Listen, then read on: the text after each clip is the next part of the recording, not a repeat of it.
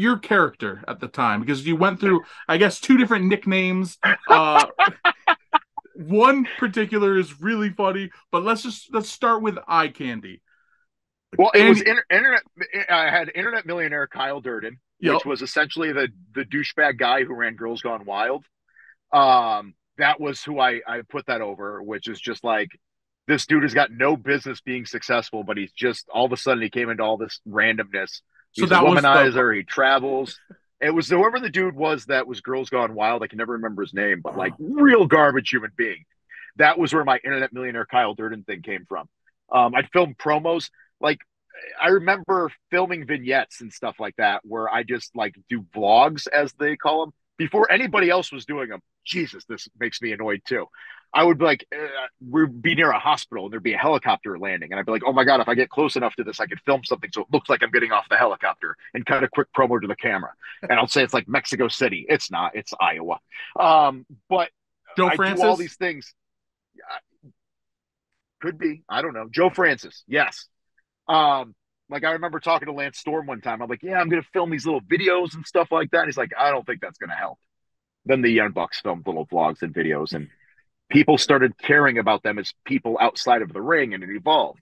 That was the whole point. I was like, well, if somebody gets like a character version, maybe because this, that. And I remember like Lance Storm being like, no, I think that's a waste of time.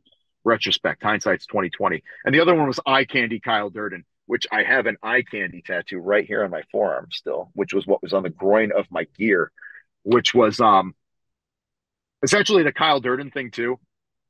Is Fight Club. My legit first name is Kyle. I use my real name now, Kyle Davis, which is super generic, and everybody's got a Kyle Davis in their life. Sorry. Um, but Kyle Durden was because there was no Kyles in the wrestling business, and then Durden was Fight Club.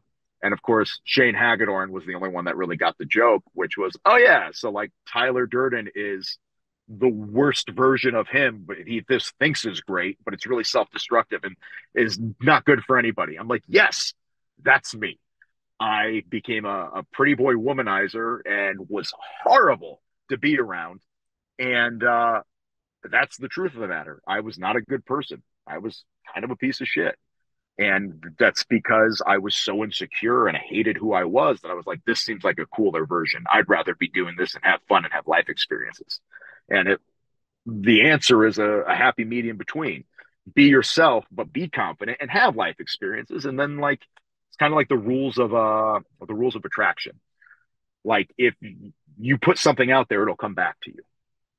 I don't know if that's real or not, but I recently have been going through it. I went through a divorce late last year and I've gotten more confident in accepting my own skin. And I feel like, yeah, there's some truth to that. Like if you're just who you are, to thy own self be true, as Shakespeare would say, um, it'll come back and work out for you.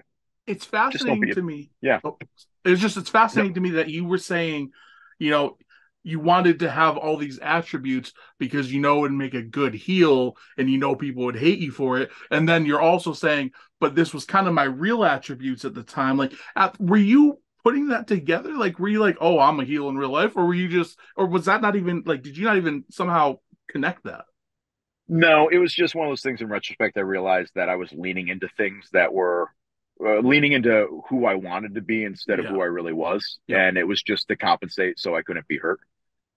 Um, yeah, super, super weird. But it is what it is. It's good to be aware of that, and I think a lot of people do that on a daily basis. I unfortunately or fortunately was in a position to do it for cameras in front of me, and I always joke about like I'm an F level celebrity, probably lower on the totem pole, but like I got the thing, which is people I've never met before know I exist, and it's super weird. Um,